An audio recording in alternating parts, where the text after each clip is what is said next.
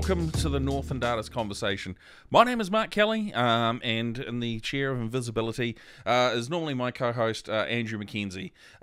These podcasts will be coming out in October, possibly November, so Andrew will theoretically be back on deck then. Andrew, it's great to have you back. Today's guest, Tama Hemara. Man, 27 years old and such a cool conversation. Honestly, just really, really cool. Just listening to his journey through music, because he's a muso. And me not having an understanding of genre at all, really. It just seemed like it was one of those things where I didn't have a clue what the hell he was talking about. But, you know, those are always the more interesting conversations. He talks about his mum being a muso and then kind of him being around that as a kid. He talks about going and doing music in high school through to where he is now and having performed with some international musician. Was first international musician as well. It was a gig that was held in August at Butter Factory. Unreal. I mean, he's just he's so cool, and he considers himself to be, you know, if normal's here, he's kind of over here somewhere. But you know, he was once he got started, he was just super cool to just talk with, and a lot of laughs, a lot of fun, and I learned a lot as well. I learned heaps through this conversation in terms of like music genres and new artists, and all of that sort of good stuff. So I hope you do stick around. It's absolutely amazing. Thank you so much. If you're watching us on YouTube, remember to like, share, and subscribe. That's amazing. If you've found it through Facebook, please feel free to leave a comment. And without further ado, let's have a conversation with Tama Hemara.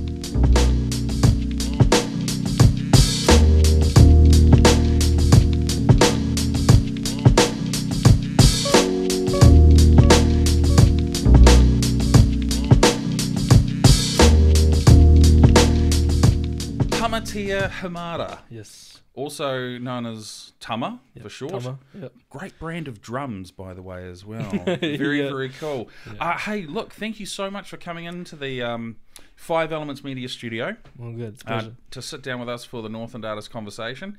It's kind of one of those really cool things. I believe you might be our youngest artist thus far, which is very cool. Okay. It's very cool. So obviously we talked beforehand. It's kind of one of the things we do. We invite guests in, they come and sit down and just have an opportunity just to chat. I like this idea because, as you said, you're sort of a bit more focused on your music journey now. So we get to hear where you're at, and then when we get you back on a year, 2, 3 years later, we can sort of go back and reflect and go, well, you know, 3 years ago, you said you were going to do blah, blah, blah, blah, blah. Have you done blah, blah, blah, blah, blah? You'd be like, no, I've entered the world of country and western. Yeah, I'm now writing poems. Exactly. On a beach in Italy. God, could be worse things at the moment. Now, yours is a pretty cool story. You're a musician. You do... Electronic music production. Okay. Yep. In genres, I say S because it might be plural. So genres, my main genre is electronic R&B. Right. Okay. But I delve into more darker electronic stuff. There's a style called halftime, which is drum and bass. If you've heard of drum and bass, I absolutely love drum and bass. Pendulum, a drum and bass. Yeah, exactly. Yeah, love Pendulum. Halftime is the sister of it, and it's basically just drum and bass, but half the speed. Okay, right. And it has a lot of hip hop influence in it. Right. So if you listen to it, it's very hip hop heavy, like real bass heavy. Yeah. And that's kind of like the style that I've like melded into. Nice. But then I got this other side of me where I fuse the two together. Yeah. So okay. I grab my R&B electronic, like softer influence side, and then I just pound it with the heavy bass stuff. Right. And that's where my recent singles have been going. Cool. In that direction. When you said that there was another genre, I was expecting you to go, and for a surprise, I do K-pop. I'd have been like, that is really cool. Now, your mum's also a muso as well, and we were just talking about that, and I've heard her name. Yeah. Now, I'm guessing she's going to be one of the reasons you got into music and music production. For sure. What was it like growing up around that? Oh, yeah, so it was sick because I got to, I was real young, and I was going to bars and stuff where she would play, and, because like more traditional music, like bands and cover bands and stuff, that was really in a few years ago when I was at that age. Yep.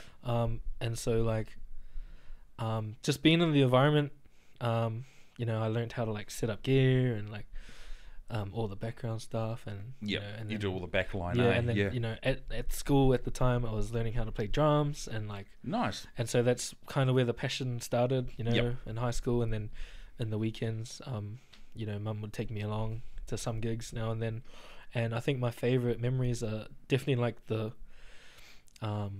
family dues, and like the big private, gatherings, family, and then they all the because like music's been a big thing in my mum's side. My mum's family is very musical.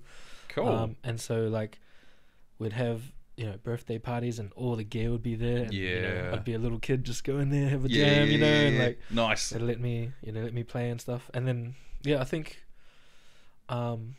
I realized that I had like a knack for it, because drumming, like I was real young, but I was able to play pretty proficiently for my age. And I think that's kind of where I was like, wait, I could like really look at doing music, getting into it. I played drums when I was in high school as well, because I was a shit singer. I loved singing, but I was shit at it.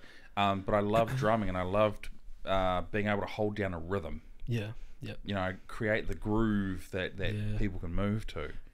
Make people's bodies move. Absolutely. Did you have any sort of interest in music before high school, or was it more you sort of hit high school, start doing some cool stuff, and then I think like definitely just growing up around music. Mum's always singing, and like at home, rehearsals, they'd come home over home, like a lot of that time was I was surrounded by that from a young age. Nice.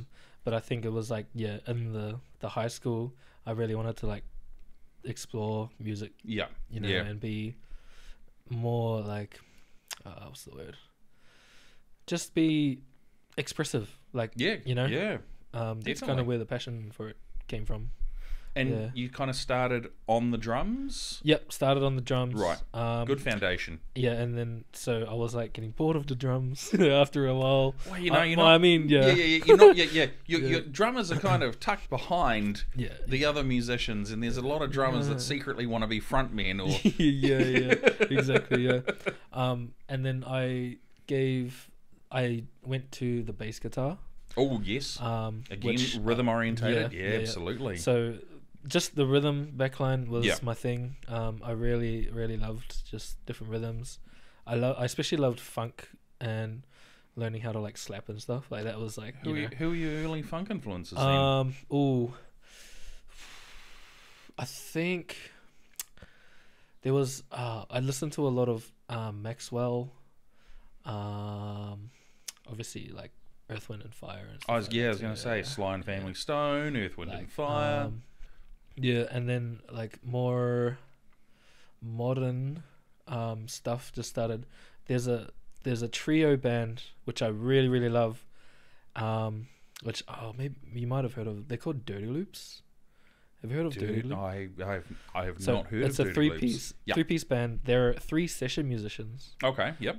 They studied together at this university in Sweden, and they came together, created this band, and their music is like fusion jazz funk. It's like incredible stuff. But the bass player for the band, his name is Hendrik. I forget his last name. Hendrik. He plays like this 6-string bass, and it's like the craziest thing.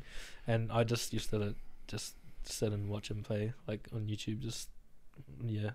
study them. Now, you're of that generation that has YouTube and social media and all that sort of stuff, right? Yeah. It's a bit different for someone who's essentially 20 years older than you. Yeah. How did you find those tools? Like, are they helpful in your journey? Yeah, definitely. I feel like it's definitely like accelerated like rate of learning and stuff. Right, especially when it's like, especially coming from my background where you're just like, I'm just learning as I'm going. Yep. Like, Yeah. I'm just doing it as I'm going, and making mistakes as I'm going, and then just figuring stuff out as I'm going. It's not like I don't have any like formal background in music and stuff, so it's all very just experimenting and putting my head against the creative wall, like that's just how I've been. Like, I'm just dedicated in that way. I'm kind of in that sort of generation where there's I was born in 75, and you had a lot of musicians who are technically competent, and they had like a really good understanding of music and theory and all of that sort of stuff. Then you had the likes of guys like Eric Clapton, who had never done any music theory but were just amazing. And then nowadays you kind of have a lot of people that will create music that don't have a lot of the fundamentals, but they make based on feel. Do you sort of find that you sit more in the feel category? Definitely. Nice. A lot of the stuff I've made is just feeling it out, hearing it out, like listening for different frequencies that I really like and just staying in them. So you're the find a vibe. Find a vibe and just write it out. Nice, man. That's how I love working. Like, that's how I love making music. Yeah, I'm very much the same as well. You just you feel a vibe and you go, how long can we just go with this? That's really cool, man. When you're so you're in high school, you've gone from drums to bass. When do you start moving to digital? Okay, so pretty much just after high school. Well, actually, in my last 2 years of high school, I was in a high school band, and we started getting into songwriting, and I started liking learning how to structure songs and the craft. And then starting actually writing music, like writing lyrics. That was really like a cool thing, because I had a friend who was a really good singer, and she used to write all our songs in the band, right? But I got curious. I was like, how do you come up with this? Just asking questions, and then eventually I got into that. And then outside of high school, like a few years later, then I really started to dive into it, and I just had a laptop, and I just come home from work and just open it up, fresh canvas, just write whatever I was feeling, put a lot of all my emotions, what I was feeling, that was just my main outlet, right, was music. And I just make whatever I felt like at the time, and it would always just translate into something that I never expected, right? Right, yeah. And that was just always been my creative flow. It's just it's very linear. I start with one thing, and then it just gradually builds, and it just comes out into something, and it's like, whoa, I didn't expect that. Yeah. And so, and then over the years, it just slowly condensed and refined, and then now I'm just making stuff that I 5 years ago me would be like, what the it's that type of thing. It's just a constant evolution. I mean, I'm the same. I look at lyrics from when I was in my 20s, and I go, wow, they were cheesy as shit. And for me, I was like a lot of artists, I was always it had to rhyme and stuff like that. And then when I was doing my band thing, I kind of realized, well, why do lyrics have to rhyme? I discovered Pearl. I'd always known of Pearl Jam. I'd been a huge fan, but I'd kind of rediscovered their lead singer, Eddie Vedder, and he traditionally doesn't write lyrics that rhyme. He will write a like a sentence that's descriptive and evokes certain emotions and memories, and you can kind of feel it in your head. Are you a rhymer or a freestyler? More. I'm probably going to get that wrong. Freestyle is probably not the right word. Andrew, I'm going to stare straight down the camera. Andrew, I apologise in advance for using the word freestyler, but carry on. I'd say when I first started, it was definitely more free. Yeah. But now I've sort of come into a style where I start rhyming, but it's not like generic rhymes. Like I use words that sound like they're not like. And you can kind of you can rhyme them via syllables. And Yeah. Okay. Which like I'm not that proficient in like. Right. Yeah. So it's just like not a Eminem with Orange. Yeah. So it's just like I'm just kind of like I'm very mindful with it. Just try and be more mindful with my message and stuff. Yeah. When take me back to early 20s. Okay. You finished high school. Yep. You passed, I'm guessing. Yep. You decide, you know what? I'm not going to go to university. No, I'm just going to go straight into the workforce. Yep. And as you said, you'd go to work, you'd come home, and just devote your time to music. Yep. How disciplined do you need to be to go, right, I've just worked an 8.5 hour day, I'm now going to come down and sit my ass in front of a computer for 2, 3, 4, 5 hours, and I'm going to create. How disciplined do you need to be? Yeah. I'd say pretty disciplined. I was very brash with it, I would say that. Brash. Like my sessions were unhealthy. Especially on my weekends, like I'll just dedicate literally my entire weekends just working on music, and it was like, because I was working full time, and creating on the side, just going like full steam ahead, parallel, right, and it took a huge toll on my mental health, and it was like, at the time, I thought I was doing good, but really looking back on it now, probably not so much. Looking back on it now, it's like little bit obsessive. A little bit too much. Like a bit too pushing the envelope a little bit. But I really found my limits, and I learned to balance it a bit more. Recently, so it was kind of like a blessing in disguise, I would say. Okay. Doing it like that way, because now I've got the skills in here that if I didn't dedicate all those hours, I probably wouldn't be anywhere near, where I want, where I set out to be. Where you are now. Yeah. So I'm kind of like, I'm kind of grateful that I dedicate all that time.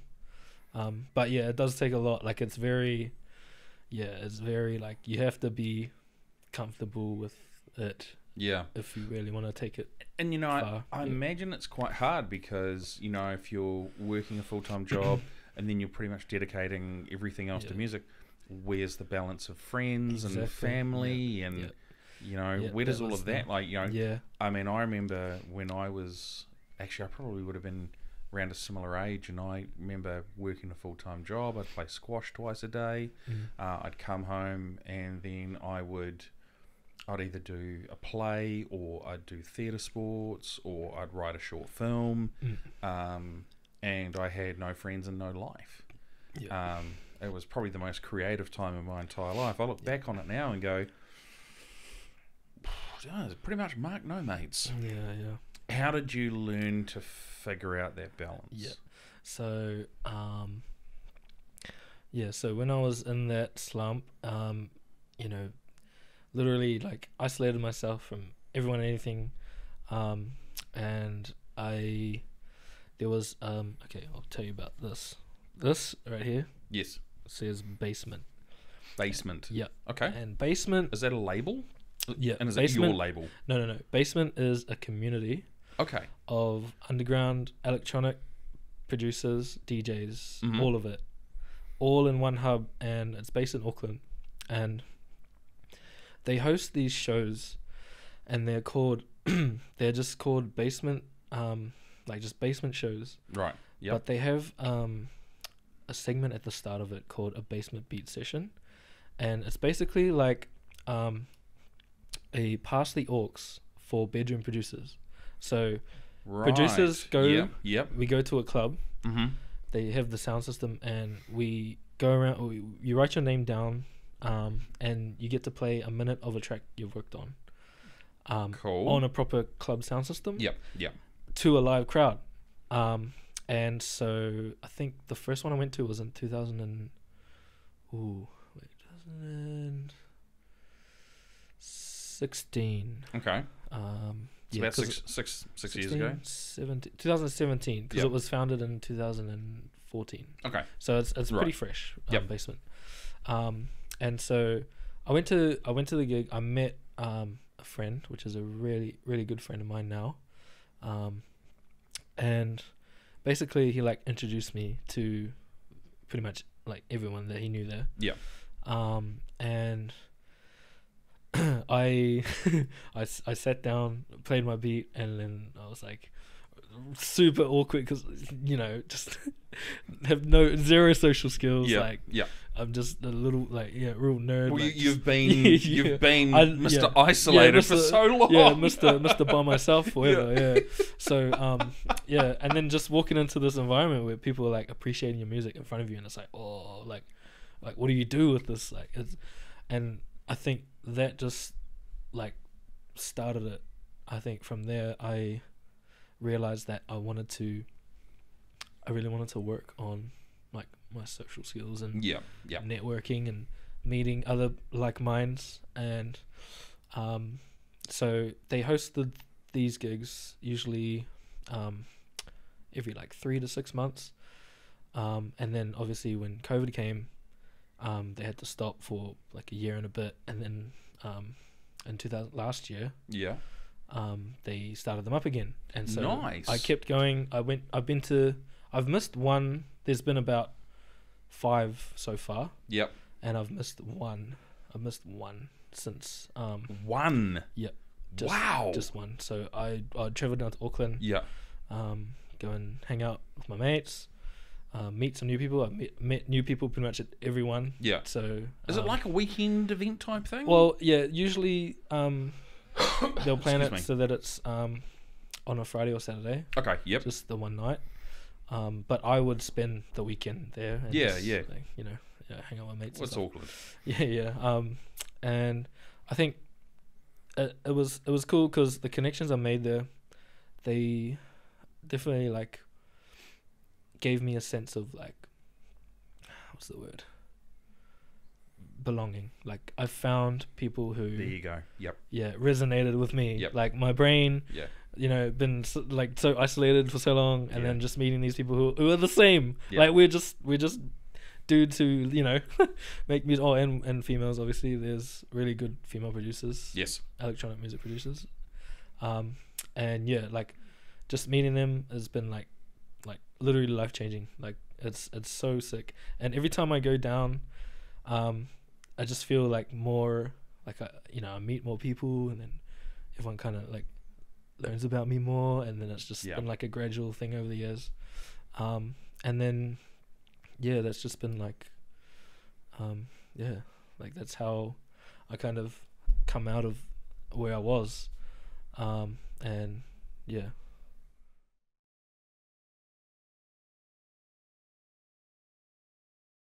the Northland Artists Conversation is proud to support Te Kōwhai Print Trust.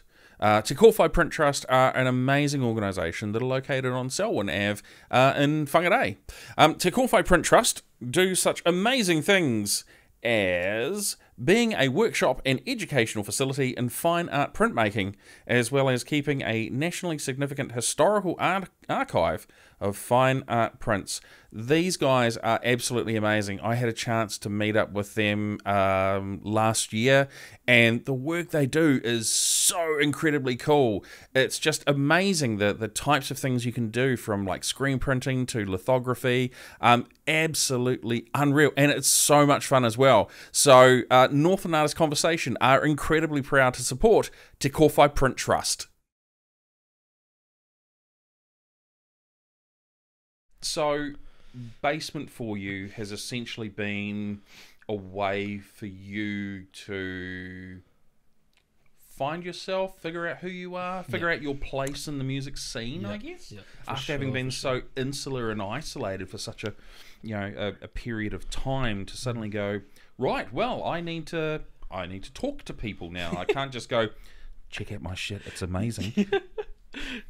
I need to go and say hello to someone. You do. It's healthy for you. It is. Yep. So Basement is definitely like a big part of my journey, and just the connections. Like, I've met some amazing artists, like people who inspire me. And who are those artists that inspire you? I think that's always one of the questions I ask people is like, who is your inspiration? Not just the guys and gals from Basement, but who in general has kind of been So obviously mum. Yeah, obviously mum. Yep.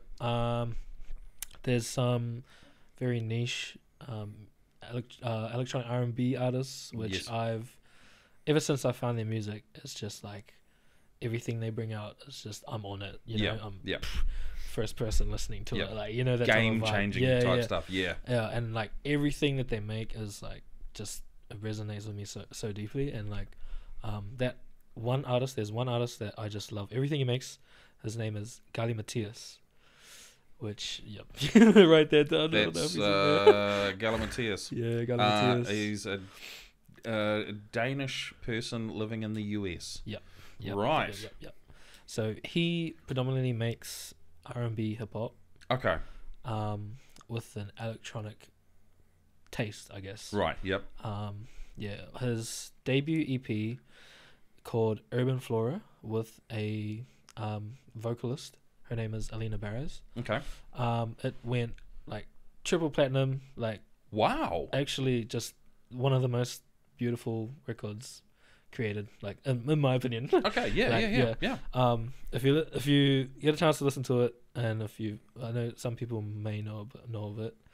It's very like niche, but it still kind of blew up. And Yep. Editor Rocky will put Gali Matthias somewhere. Just around there. That's Rocky's nodding his head. Thanks, Editor Rocky. Yep. Who else? So Gali Matthias, and then there's a duo. Okay. Called Koan Sound, Koan. Okay. Sound. Yeah. And they make, how to explain what they make? They make a fusion of stuff. It's called they call it IDM, which is like intelligent dance music. So basically, it's like super intricate electronic music.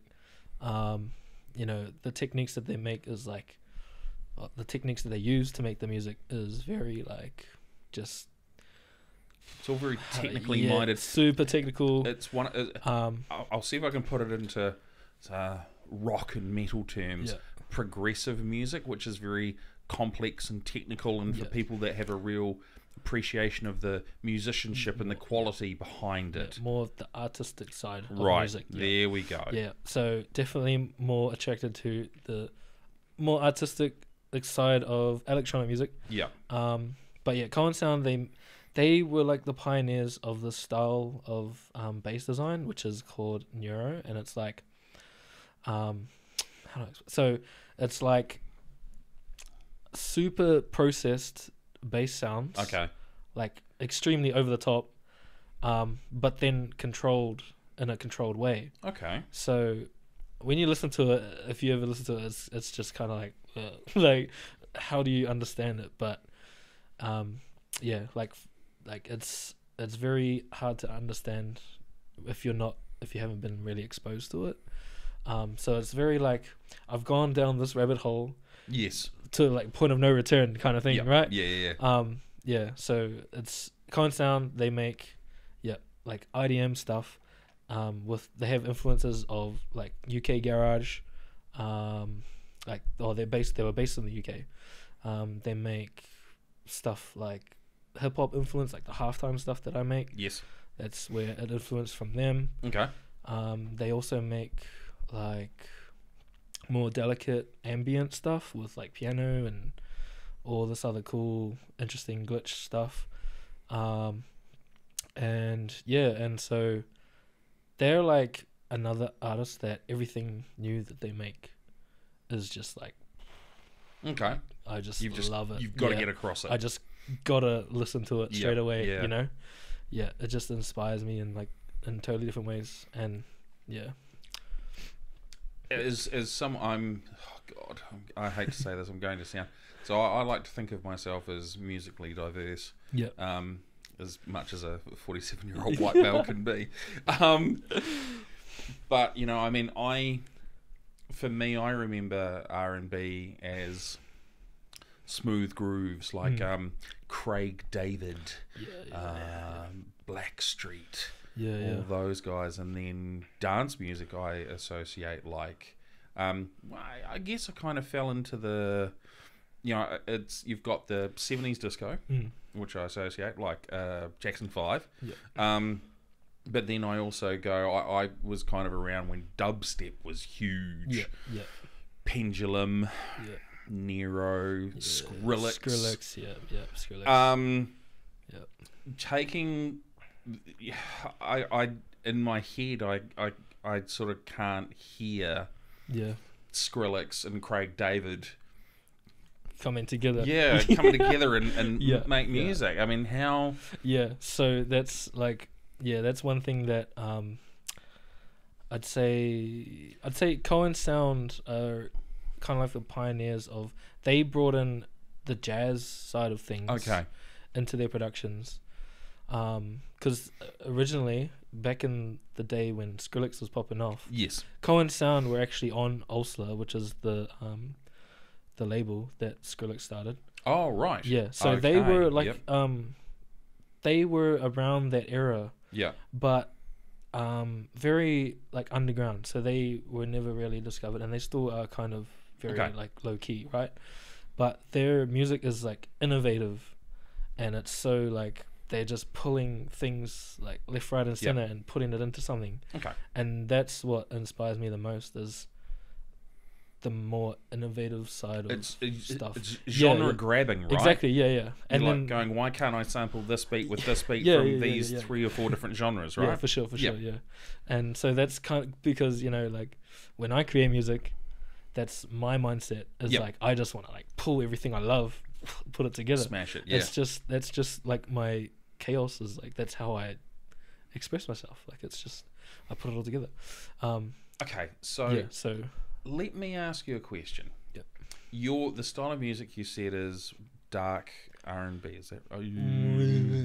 Yeah, I guess you could say dark R&B. Is that what it is? It's or halftime. So halftime is one side of it. Yeah. And then there's like electronic R&B. The other side. Electronic R&B. Yeah. If as someone who is, I won't say uncultured. Or uneducated, as someone who has not discovered the ways of electronic R&B and was to listen to something for the first time, give me 3 songs that would be a really good gateway, I guess. Okay. Yeah. Ooh. I'm going to really put you on the spot here. Okay. So, definitely a song from Galimatias. Galimatias, yep.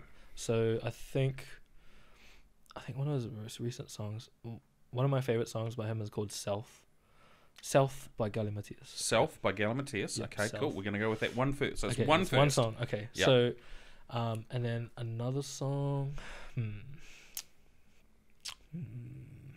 Because I'll talk while you have a bit of a think about it. Yeah. I think the reason being is, you know, much like with metal and rock, there's so many different subcategories and subgenres. I mean, last year I discovered clown metal, which is dudes driving around in what looked like a the old Mr. Whippy ice cream truck, and they're in clown masks and they play with kazoos and all the weird obscure shit that you'd associate clowns to do. But so electronic R&B it sort of, to me, seems like it's very niche Yeah. from, Yeah. I guess, well, it's almost like a hybrid of two genres together, right? Yeah, pretty much. I would say, So, right. what would my second song be? Hmm. I'm diving on YouTube. Yep. I've had a listen to Galimatias, and I've gone, ooh, this isn't too bad. The second song I'm going to search for is... Oh, blank. Drum roll, please. Would it be Cone Sound? Cohen Sound? Cohen Sound. No, they don't really do R&B. Okay. They're sort of a little bit more jazzy, more tangential off to the side. Yeah. Yep. Okay. Are there any other sort of really cool electronic R&B? Let me think.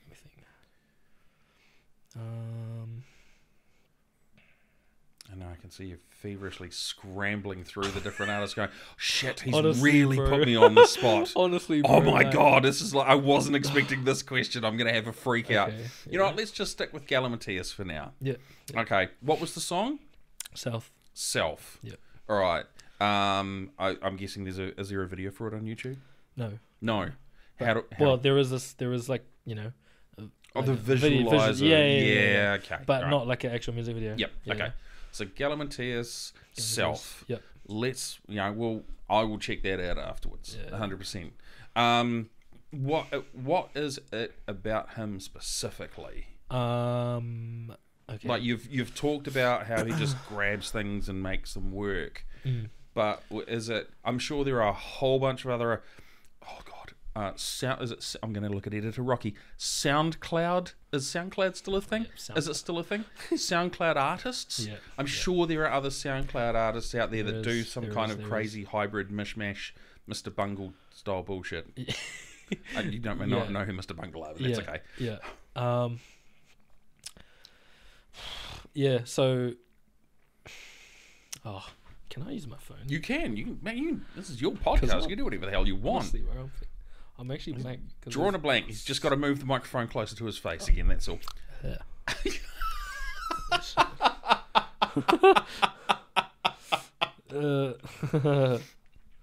Let me just pull my playlist up real quick. Oh, have you got an actual playlist as well? Yeah. Nice. Oh, okay. Another artist. Yes. It's called KLRX. KLRX. Okay. Okay. Yep. So this guy is. This is the second band. Yep. This is a Second artist. producer. Yep. Producer. Right. Producer, Yep. So this guy is from the US as well, and he makes like more on the trappy side of R&B, electronic R&B. Trap. Yep. Okay. So right. he pulls influences from that, Mm-hmm. and then obviously ambient, and he kind of melds that together. Okay. Yeah. I think the only trap artist I may know of is Camo and Crooked. Oh, they make drum and bass. Yep. Are they drum and bass? Yeah. Oh god damn it. I don't know any trap thing. Okay, right. Trap. Again, it's all these subgenres. Holy Yeah, shit. yeah. So yeah, sorry, I should mention that. Like, yeah, subgenres are just like I don't really deal with them. I just like You listen music. to it. Yeah. I just Now, ambient. See, when I think of ambient, I'm going to think once of, again. like- I'm going to once again show my age. I think of Enigma. I think of Enya. yeah. I think of Clannad. Oh, Just hey! No one just Clannad. They were great. Harry's song is amazing. I was about to drop the F-bomb there, but man, I loved Clannad. I rediscovered them again a few years ago. Is that what ambient is like, where it's all sort of beautiful swirling melodies and okay, right. Very So I'm much, not yeah. too far off. yeah. That's I'm it. really showing my age right about now. The viewers and listeners, this is you're terrible. You just, I'm looking at it going, you see the grey in the beard? It's because I'm 47. Right, okay. And have you found a third artist? No, hold on. No, we're going to go back to the phone. Back to the phone. That's what I love is I'm sitting here with paper and he's diving into his phone. And editor Rocky's trying not to piss himself with laughter going, this interview is completely off the rails. Oh no. Rocky, you're editing this one as well. And he's going, right, lots of wide shots then. All right.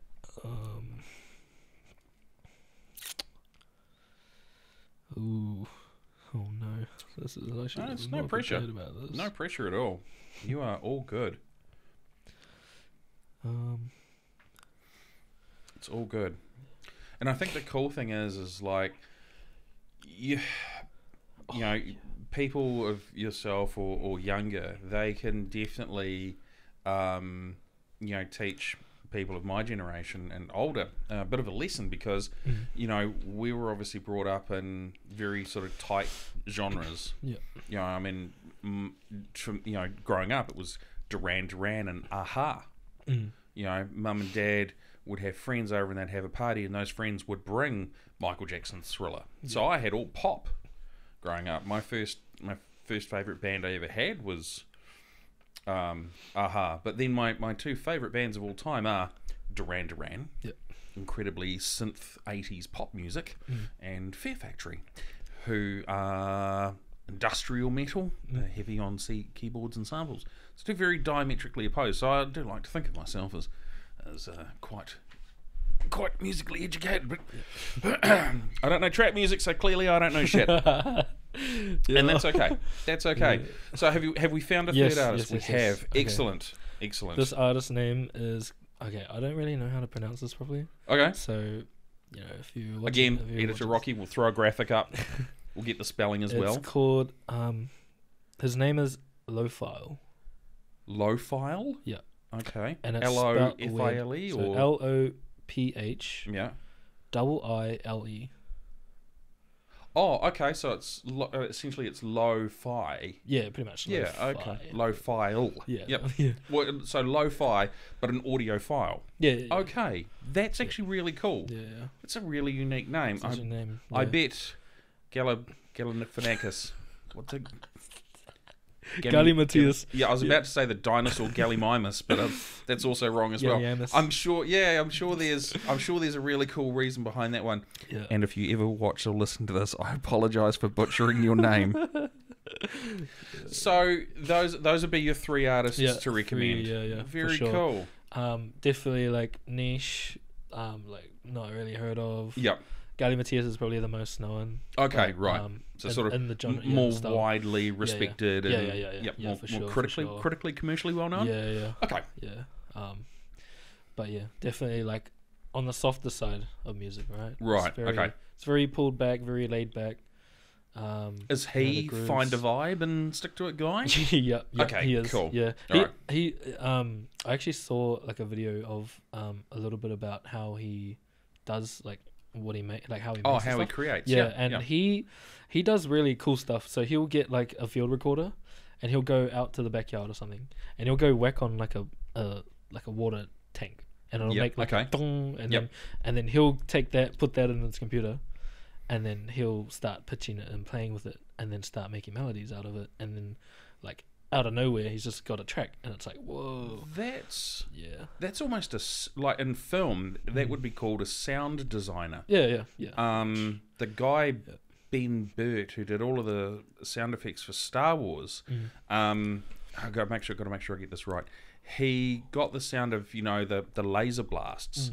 He got that by going up to a wire and putting a microphone close to it and hitting it with a spanner and going and just moving the spanner along, so it goes or like an electric fence or something like that. But so the guy's really he's a sound designer that just happens to do music. Yeah, it is, but he's very well. He started off as a piano player, right, and then he kind of delved into a lot of theory then. Yeah. So he's been playing piano. He was playing piano like 10 plus years before he found electronic music, and then eventually it turned. And now he's doing it full time, like living in LA. Like it's pretty crazy. That's pretty cool. But he's just so inspiring. Like everything he makes, I'm with it. I love it. I love everything he makes. And yeah, he had this. He did a little video where he had like a box, like a plastic box of screws and bolts. Yeah. And he would put it in front of his field recorder, grab the bolts, and then like a bunch of them, and then drop them in, and it'll make like a crushing sound. Like And then all of those sounds he'd put into his productions, and then and so that would create the vibes and stuff. So I mean that's what is okay. I don't even know how to start this question. When you're doing music production and stuff like that, you are obviously creating. What is your approach? What software and bits and pieces do you use? Like, so do you do what Gallimimus does, or do you sit down and go, I am feeling this at the moment, and then you kind of start organically from there? Yeah, so I'm feeling this at the moment. I'm that type of person where I'll just, and like it's linear. So everything I do, I'll make it in the one sitting. Yeah. And then just kind of see where it goes, how far I push it. And then, and then eventually when I revisit it, I'll start, picking bits out and then finding, fine-tuning it. But yeah, I use a program called FL Studio. Is that Fruity Loops? Fruity Loops, yeah. Oh my God, it's the second person I know still using Fruity Loops. Yeah. It's like they've updated it so much that, because I was originally going to move to a program called Ableton, which is... I know Ableton. Yeah, it's more of like a standard, like... Yeah. Electronic producer thing. Absolutely it is. But then FL Studio also is pretty staple as well. And I was planning to move to Ableton like a couple of years ago, because I was kind of getting like a bit bored in FL and like getting all like I kind of wanted something fresh to like freshen up my vibe. Yep. And then I decided against it because FL Studio brought out this new update which had basically everything in Ableton that I wanted. And so I was like, I don't need a switch. I just, update. And you're obviously comfortable with it as well. Yeah, you of course. know the interface and stuff. Inside and out, back my hand. So that was just kind of like, I'll just stick with it. I'll stay with it. It's kind of working for me. Like, might as well just keep going. Northland Artists Conversation is proud to support 116. 116 are located on Bank Street in Whangarei, and an amazing venue that you can actually hire. If you're looking to hold an event or looking to hire a venue for a special occasion, 116 on Bank Street are an absolutely fantastic place. You can simply contact them via email off their website or through Facebook as well. 116 have had such amazing events in the past as the Whangarei Fringe Festival, and they've also held the Plunge Pop Culture Convention there as well. They also have local artists that also put performances on, as well as incoming artists that come into the region as well and want to be able to do things like have plays or perform music or any of those sorts of cool things. 116 are also home to the amazing Beagle radio station as well, which is a local initiative that is all set up with some very, very talented people that actually love what they do, and they do it all for free. So it's very, very cool. So 116 on Bank Street, proudly supported by the Northland Artists Conversation. So I have a question for you. You've got these influences in your life that have been really important to you, and you've got these artists that still inspire you to this day. Gallimimus. See, I got it right. I didn't say. I didn't. I got it wrong. Yeah. I still got it. Gallimimus. I said Gallimimus, didn't I? Oh my God. Okay. And so you've got these artists like Galifianakis and low file audio file. Yep. And they sort of drive you and motivate you. Now, if I was to search your music, A, what am I looking for? And B, where am I looking for it? Alright, so Inusta is my artist name.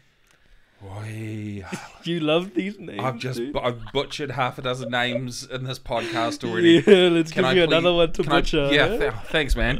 Really welcome, appreciate man. this. You're so welcome. How am I Inusta? Yeah. How am I spelling Beautiful. I Yes. double N Yes. U S T A. Where does it come from? It's Estonian. Ooh. Yeah. What does it mean? It means inspire. I wouldn't have guessed it with the letter I. Well, actually, there's like another word as well, as encourage. But like same both kind of those. thing. Yeah, kind of cool. Encourage, inspire. Yeah. Yeah. Yep. Yeah. I like a metal band called Meshuggah, and that's Hebrew for crazy person. So very cool. I kind of like those obscure things. Yeah. That's really awesome. Yeah. All right, Anusta. Yes. I said it right twice. Okay, I'm going to say it one more time so I don't forget Anusta. Yep. Yeah, that's fine. You guys just laugh at me. That's fine. Now, where do I find Anusta music? Anusta music on pretty much every platform. Even MySpace. That's pretty cool, man. Actually, no. It's interesting. Bebo. Pretty much it. No. So I'm mostly active on Instagram. Okay, right. Which is at Anusta Music. Yes. And then I'd say like I upload the most onto SoundCloud after that. Okay. Like my music. Yep. Which is just Anusta. Anusta. Yep. And then Spotify as well. Anusta. So pretty much Anusta on everything else except for Instagram, which is just Anusta Music. Okay. Are you a member of our Instagram page, the Northland Artists Conversation one? I think so. Okay. I think I'm. Yeah. If when we finish, just have a quick check. So if people want to find you and they go, man, what the hell was that, dude? Innuendo guy. Yeah. They can at least source you through our friends. Yep. I'm guessing you can do that. Yeah. So Anusta. And how long have you been recording and sort of putting stuff? Producing. So I'd say. And will it go back to the early stuff? Roughly 7 years. Okay. Right. Yep. So coming up will be about 8 years. So that's going all the way back. Yep. So that's when I first pretty much opened the computer and started making. Cool. Yep. About 8 years now. So yeah. How, as an artist, would you say that you've grown and changed over the period of time? Can you look back at that early stuff objectively and go, well, I know exactly where I was at this point in time in my life. Yeah. It's not may not be of a comparable quality, but we all go through a growth, right? Yeah. Can you look back at it objectively and go, yeah, for what it was, and like whatever limitations you had in terms of like hardware and all those sorts of things, can you look back at it objectively? For sure. Yeah, it was like, I'd say at the time, like I feel like I've always been an artist who makes stuff that's just not like goes against the grain, right? Okay. Yep. So like, and that's, I guess that's like the main image that I want to, well, not image, but like, it's like authentic. Yeah, sure. So that's like the vision that I've always had, is just like, you know, because the main drive for making the music that I do is because, you know, I've always been someone who's been like completely misunderstood, right? Right. Yeah. And all of that kind of energy I just put together, and then that's what I make my music. And so, like, you know, from the outside looking in, it's very like confusing because, you know, my personality is so like contrasty. Right. Yeah. That, Yep. You know, I love heavy music, heavy electronic music, but I also love the softer electronic music, and then I'm kind of bringing them together. You say heavy electronic. Heavy electronic. Like what? Yeah, like, you know, the dubsteps and the drum and bass, but like the real gritty stuff. You know, I heard a genre called death step. Ooh. There's only one band. It was the singer for a band called Suicide Silence. Again, they're a deathcore band. They're pretty aggressive. They created a genre called death step, and I think the band is called The Commissioner or something like that. Okay. That's just that's on a whole other level. I mean, I thought Gabba and stuff like that, because Gabba's a form of, you know, fast dance music. It's like 180 something beats a minute, like it's just slamming. Okay, so you go from traditional drum and bass, which would be the likes of we're talking like well, actually more modern drum and bass is my thing though, because I wasn't really someone who like, I'd say I got into drum and bass a little bit later. Right. Okay. Yeah. So that was sort of a later discovery. Yeah. So kind of like, and like the more traditional stuff, I didn't really I mean, to be honest, I don't really like it that much. Okay. I only prefer to listen to more of the, like, I guess, innovative sound. Right. Yep. Yeah. Yep. Okay. Just anything that's different than what everyone else makes. Something right? like yourself. A little bit outside of the norm. Yeah. Yeah, just goes against the grain. It's like, absolutely. you know, everyone's like, doing this, but here's I like normal. what's over there. I'm way off out here. Yeah, I don't deal with that. Yeah, cool. Like, okay. oh, you guys are cool down there, you know. Yeah. Stick with your 4/4 times and your exactly. and your verse, chorus, verse structure. Yeah. For real. Yeah. So that's kind of like but there's a couple artists that I really like. One guy, his name is Amanu, which is he's like pretty new. Okay. Fresh artist. Yep. And he just released a new album like a week ago, and it explores a whole lot of other genres, like not just drum and bass, but he's traditionally a drum and bass artist. Right. He started making the same genre and then kind of burst out and discovered some other things, and just kind of got went inspired. off. Yeah, exactly. Whereas like I feel like my style is I'm just open. Like I'm out there. So you've just been open right from the word go. Yeah. And so when people like come across my music, it's like, oh, this song's like really chill. And you play the next song and it's like, whoa, this is like heavy and like you know, energy. And then the next song's like, oh, this is like laid back. You know? So it's like, and then I'm just you know, just doing me, just putting out what I want, you know, like not not restricting myself. Nowadays, do you put albums out, or is it just like an individual songs? Yeah, well, that's another big topic. I think just growing as an electronic artist, like the world of electronic is so like it's so open. It's like when you think about like Marvel and the multiverse, it's kind of like that. Oh yeah, it's super just. There's a niche for everything. Anything you can think of, it's someone's making it, you know. And so it's incredibly difficult to like get, you know, really make a difference. Right. And that's why I guess a lot of artists, they would just, you know, they find it more comfortable to just make what other people are making and just keep stick to one thing, because that's the fastest way you're going to grow to where you want, you know. From point A to point B, where the money is you've just got to get there as quick as possible. And that's what a lot of artists do. And that's what pretty much everyone is doing, right?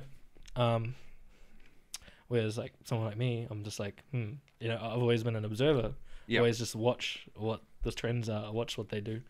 But I never like partake of it, because I'm like, nah, I just want to do my own thing. You know, like I want to create my own, you know. And if you're very much feelings based and very vibe orientated, you know, you might have something over here where it's like, oh, that's super interesting and nice. I'm kind of not feeling that, so I'm going to do something over here which is really obscure and different. Yeah. That's always been my vision. So at the start we talked about how you as an artist are essentially finding your journey, and we talked about you know, when we would get you on again and find out where you are. What is your long-term strategy? Let's say 5 years, because that'll make you 32. Which is still really young in the grand scheme of things. I mean, I'll have cracked 50, but 32 is still young. So where would you say your what's the 5-year goal? Do you even have one, or are you going, I'm just going to put out music and yes, that's it? And I might still be working at the same job, but with a promotion.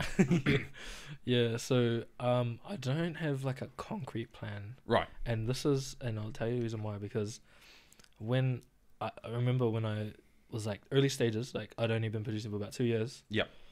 I planned out my next 5 years, timelined everything. I was like, I want to do this by this by this by this. And then again, the Marvel Cinematic Universe. I didn't account for life. Because it's a vision, like, you know, as it's all in your brain. You're just like, I'm gonna do this. I'm gonna do this. I'm gonna do this. And then when I got to the like a couple of years later, I looked at my plan, and I like hadn't even got to like the second step. Oh wow! Where I thought I would be by that time. And then I was just like, like reality kind of hit me, and I was like, disheartening. Exactly. I got really fixed on you know, because I had some people like close to me, like some friends that I was inspired by, that was like, oh, like what if I did what he did, and then maybe I'll be where he is, Yeah, you know? yeah. And then it was like that type of thing. Like my mind would kind of go into that, and be like, no, like, wait, I still want to make a difference. I still want to be myself. Like, I don't want to, you know, copy. I don't want to do that. Yep. And so that was like a back and forth. It was like a, you know, war in my brain. Yep. Like just warring with myself. Like, and so, yeah, just, oh no, blank. That's all right. We're talking about 5-year goal. Yeah. And so, you not necessarily having and one. Then, and so, so that was like an eye-opening thing, because I was like, wait, planning everything out like this, it's so far my plans haven't been going the way that I thought it would be. Yeah, sure. And so maybe I should take a step back and just kind of like do things in my own space, like my own vibe, you know, my own timing. Like maybe trying to keep to a plan is not the best thing, because another thing was I was hitting like like hardware was like failing on me at like a particular time when I was super inspired, you know? Oh, right. And so that was another thing that was like detrimental, like, oh, not detrimental, but you know, like pain in the ass. Yeah, it was like pissing me off, because there we go. You know, because like by that time I wanted to be this far ahead. Yep. But no, I got a roadblock. Now I have to wait a bit. Yeah. And then it's like finances don't allow for the exactly. hardware upgrades. And then I started, and then I had to like internalize that, and I was like, oh, you know, like maybe planning isn't like the best idea. And so what I did was I just kind of scrapped it. Yep. And then just went for it in my own way. Okay. And so that's kind of where I ended up. And so now, yes, I'm at a point where I'm going to plan things in the future, because I haven't quite planned it properly. Yes. But I will plan it in a way where everything is open. Okay. So you know what I mean? Let me ask you, let me rephrase the question then. Yeah. What milestones or markers do you want to hit? Okay, in 5 years' time? Sure. So definitely an international show. Ooh, like play with an international artist? No. Like you go overseas internationally? Yeah. So nice. A headline in a different country. That's probably the biggest one that I want to hit in the next 5 years. I have your name on the marquee. Yeah, exactly. Yeah, cool. Because I've just recently opened for an international artist in Whangarei. What? Yep. Was it at the Ledge? No, it was at Butter Factory. That was last month, wasn't it? Well, yeah. So this podcast is probably going to come out in October, November. Yeah. So this happened in August, eh? Yeah, this is August. August. This is August. Yeah. Okay. Wow. So August 27th. Yes. Yeah. How did that feel? That was unbelievable. It was probably the best night of my life. But I'll tell you the story, because that was like the best week of my life. Go for it. Share it away. So August 27th, I supported an artist called Bunshin, and he's from the Netherlands. Okay.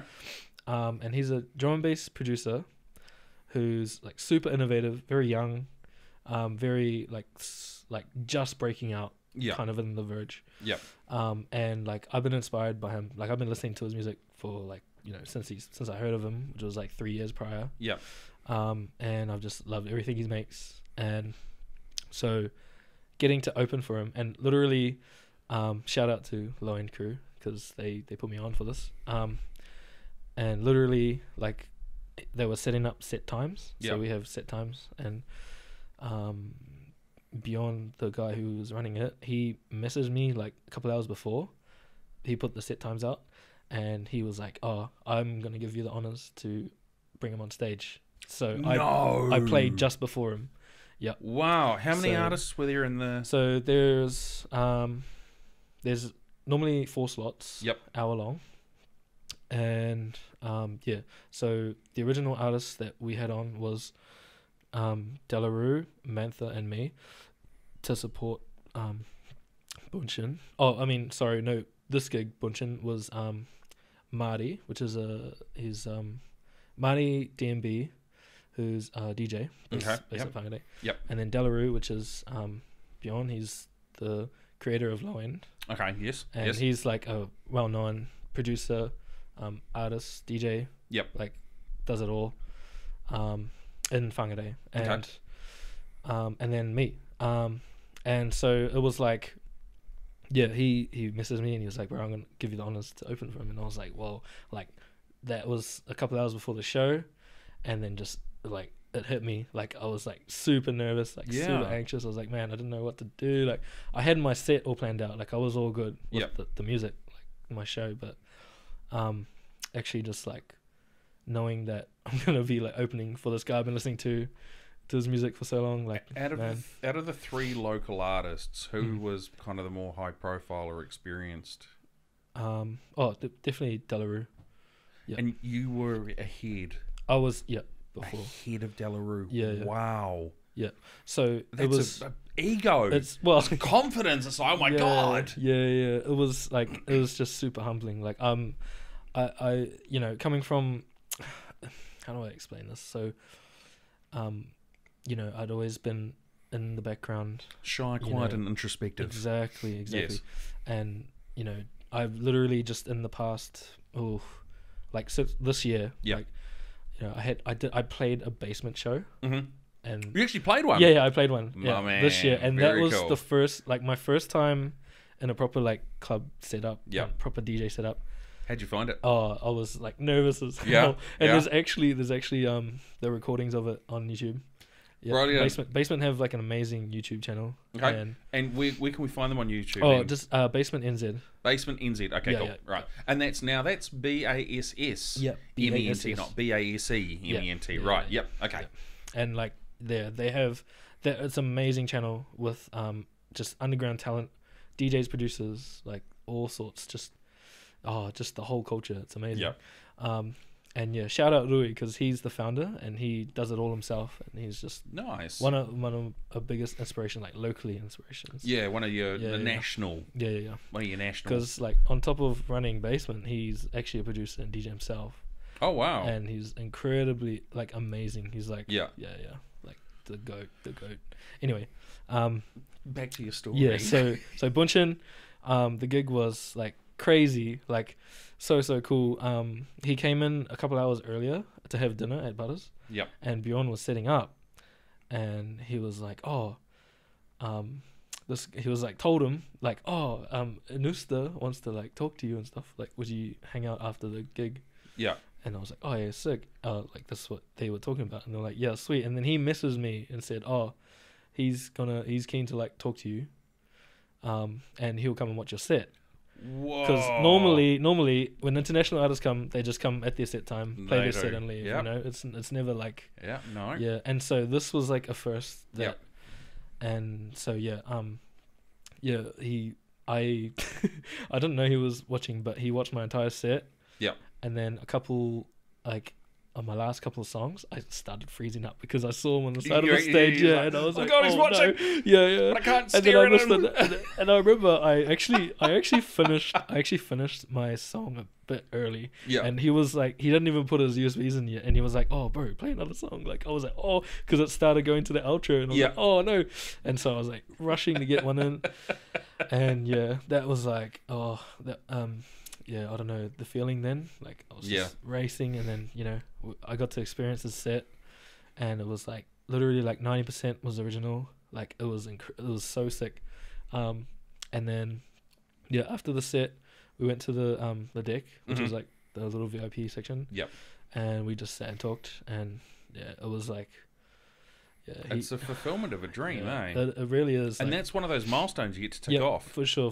That was one, like, because it was my first international, and it was someone that I admired like quite highly, and getting to like actually like talk to him, and pick at his brain and understand like his journey so far, because where he is, that's where I see myself in a few years. Yeah, nice. Right?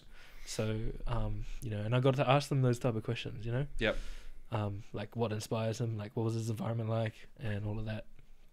And like he just gave me wisdom, and yeah, it was a beautiful experience. And then fast forward, couple of days, I did a like spontaneous trip down to Palmerston North to see another artist Yeah. called Imanu, which is they toured together, like the country together, but they had different promoters, so so different itineraries, different dates, and stuff like that. and so there was a clash. The night that we played here in Whangarei, Imanu played in Auckland, and I was wanting to go to that gig, right? But you know, this opportunity came up, and I was like, you know, I was torn. I was torn, but I ended up just, you know, rinsing myself dry. What, a 9-hour drive. Yeah, rinsing myself dry, and it was like the cheapest way. It was just to drive down, because flights at that time were way too expensive, especially like a couple of days before. Yeah, you know, it was super like I went down, experienced that gig, got to talk to Bunshin again, because you know we got to hang, and then I broke my trip up home, so I stopped in Hamilton, stayed with a mate, and then there was a gig there in Hamilton, which I went to as well, and I saw heaps of other DJ mates, a lot of basement friends too. Yep, nice. And then I broke it up again, went to Auckland, and then there was another gig, and then the funny thing was, the Saturday night, Bunshin played in Auckland, but the next day, on the Sunday when I went to go home, this super like cool coincidence happened. Yeah. I was driving, like just about to go onto the motorway in the middle of Auckland City, and as I stopped at a red light, he comes walking around the corner. No. And, this actually happened, right? Wow. Yeah, that's crazy. And I wound down the window and I was like, yo, like you just said like a quick hi bye. Yeah. And then I was like, man, and then, you know, I like voice messaged him afterwards, voice memoed him when I was like, just stopped up the road. Yeah. And I was like, no way that just happened. Like, yeah. And then he said the same thing back to me. He was like, oh man, that was really nice coincidence. And so, yeah, I think that type of memory will stick with him. But also like for me, that was just like confirmation. Like this was my, you know, this is my destiny. Like I'm meant to be doing this, you know? Yep. And yeah, so that was like,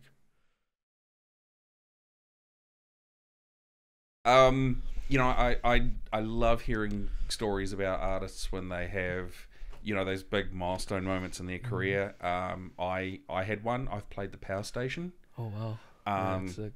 So when I was doing music, I had 3 milestones. Or 4. I had I wanted to make an album, like an actual physical album, one you could touch. Yeah. I wanted to do a music video. Yeah. I wanted to play the Power Station. And I wanted to play an international support slot. Yeah. And we did all of those things in 4 years. Wow. So I was like, okay, cool. Sick. So that was, you know, so I completely get where you're coming from in terms of doing that international support, because it is a huge thing. Yeah, it's a massive, and you go, you know, we've clearly arrived at the next stage, which is, you know, you go from being you know, a sort of an artist, and you go and do a few things, and it's suddenly like, oh, someone international would like you to work with them. And then you go through, okay, cool, there's the next set of doors you go through, and you do that. So it completely makes sense. Now, what have you got coming up? Because, I mean, as an artist, you're obviously always looking to get yourself out there and exposure and stuff like that. Have you got any gigs or any new music? What's on the radar? So, I have some 2 gigs coming up at the end of October. Okay, so 27th, 28th and 29th? Yep. It's a Friday and a Saturday, and yes. I'll be playing both nights. Where may people choose to partake of these gigs? At the Butter Factory in Whangarei. Nice. More international slots, or? Yes, but I can't announce it yet. Oh, why not? Why can't I get an exclusive? I mean, look, by the time this comes out, it's going to be pretty bloody close to the date anyway, so let's just say who it is. Let's get it out. No, I can't. I shouldn't. Oh, I shouldn't. God damn it! See, I'm looking at my release dates board, and currently you're going to slot in maybe the 20th or the 27th. Now, and that's not of October. Yeah. Will the artist have been named at that point? Yeah. Okay, so Okay. is it going to be like... Look, if it's someone like The Prodigy, No, then don't say anything, because I won't be able to keep my mouth shut. I'll be like, oh, fucking Prodigy are coming to Whangarei. So they're a drum and bass duo from the UK. Yes. Called Annex. Annex? Yep. ANNX? ANNIX. ANNIX. Nice. Yep. So big name. That's on the Friday. Okay. And then Saturday is a gig with an artist from Auckland called Yancey. Yancey. Yeah, and he's an underground artist and one of my mates as well, and he's so sick. But it's like a Halloween do. So this is like... Oh, yes, of because course. Halloween's at night, yep. Of course. So, yeah. Man. Yeah, it's Halloween themed. And so Yeah. I'll be on support for that as well. What are you dressing as? I have no idea. Really? Yeah. Nothing at all? I should plan something. You should. Yeah, it's a month away, remember? I know. Well... It is the 29th today. Yeah. Theoretically, you'd be on stage slamming it hard at this point, going, you know, I really wish I'd picked a costume earlier. Yeah. I'll just take some devil horns and put them on my headphones. Yeah. Maybe they'll There just you go. sound alright, Yeah. Bit cosplay. Yeah, of course. Oh, those are pretty cool, man. So they're both at the Butters. Yeah. What's the cost to get in? Usually the tickets are around $25. That's reasonable. Tickets usually cheaper. The doors are a little dearer.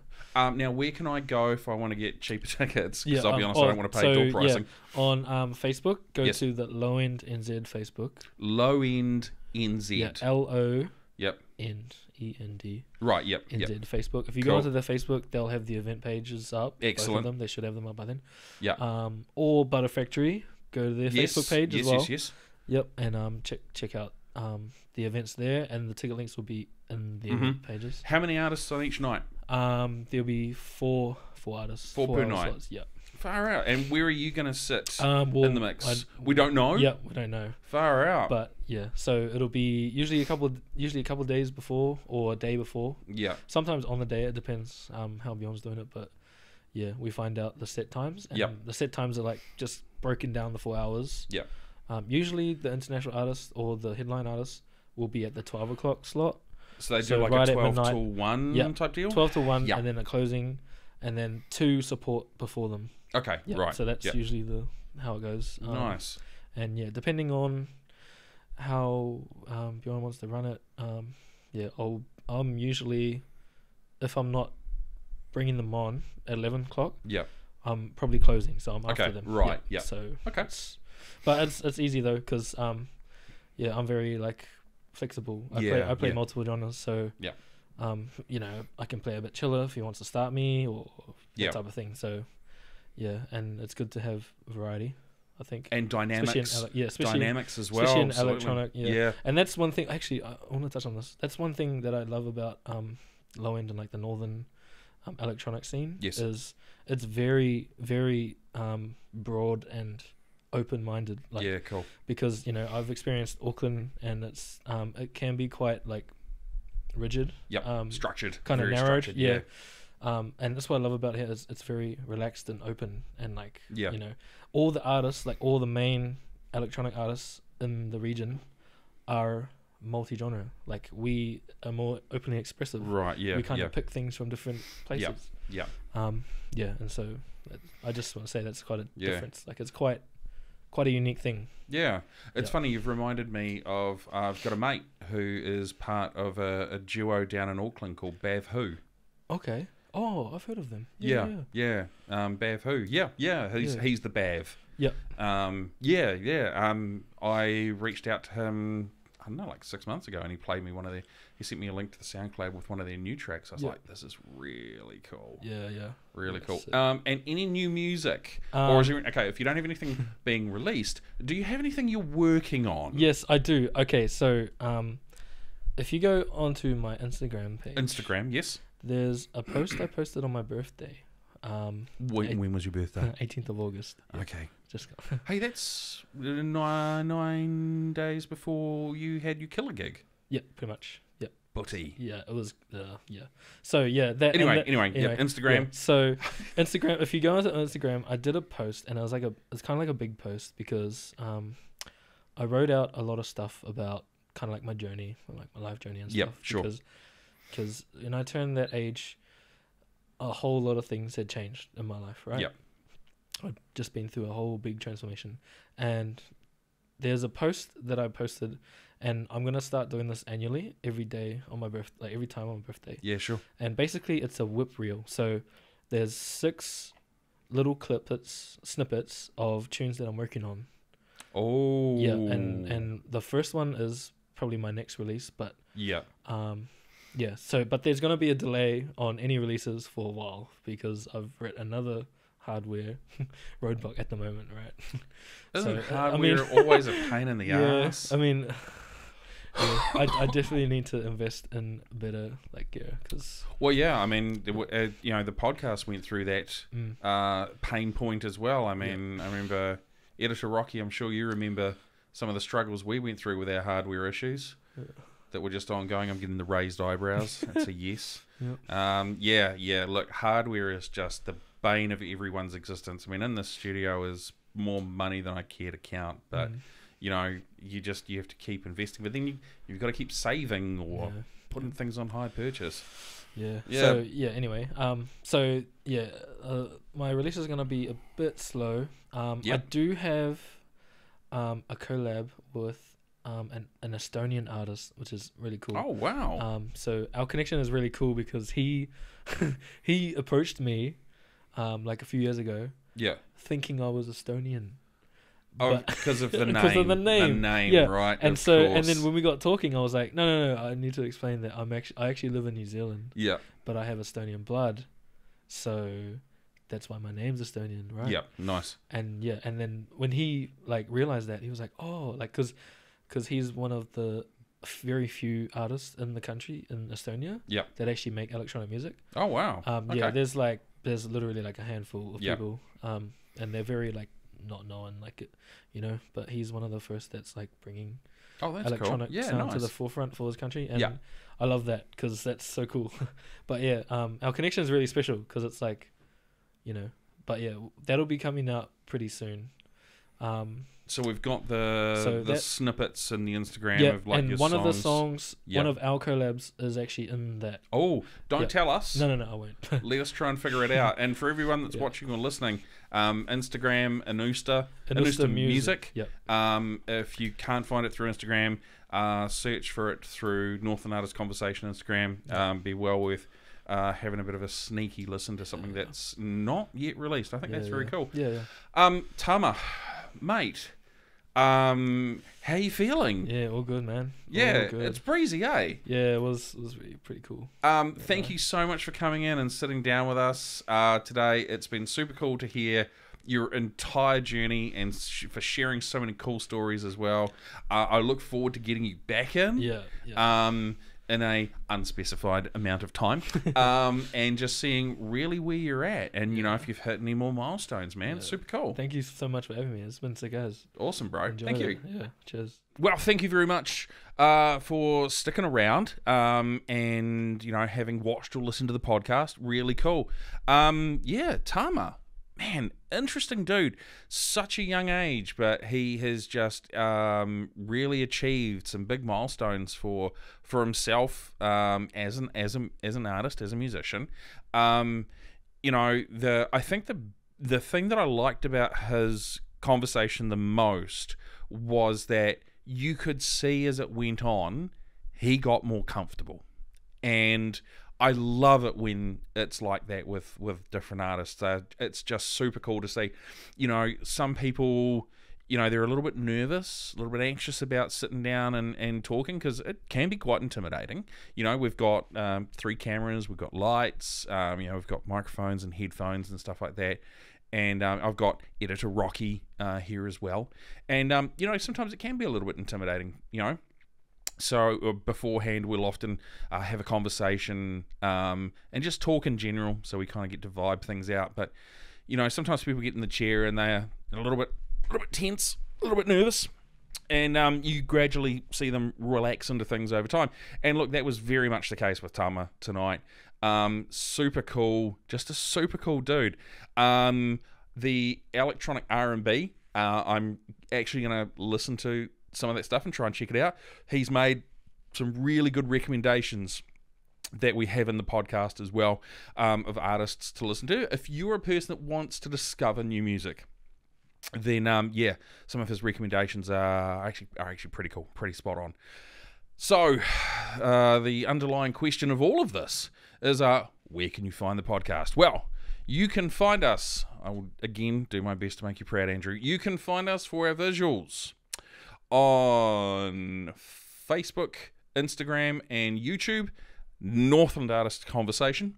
For the audio, if you're a person that likes to listen to a podcast while you're doing stuff or going for a drive or at work, you can find us on Spotify, Apple Podcasts, and Google Podcasts, all Northland Artists Conversation. We also have Patreon as well. Patreon is the opportunity for you, the listener or viewer, to give a little bit more to the podcast than just a like, share, a subscribe, or a comment.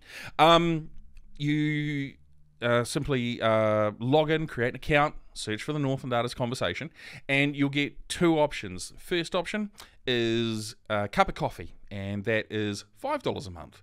And then the second option is, I've affectionately called it, Coffee Addict, and that's $20 a month. But with that, you get a couple of extra bonuses that you don't normally get with the other one. We have had our first patron, and I would very much like to send a huge, heartfelt welcome to Lauren Roach, who became our first patron a few weeks ago. It was super cool, and it's nice to get, someone logged in and signed up and joined up with us as well. That sort of support is absolutely amazing, and I cannot thank you enough. If you want your name shouted out as well, simply log in and go for the Coffee Addict.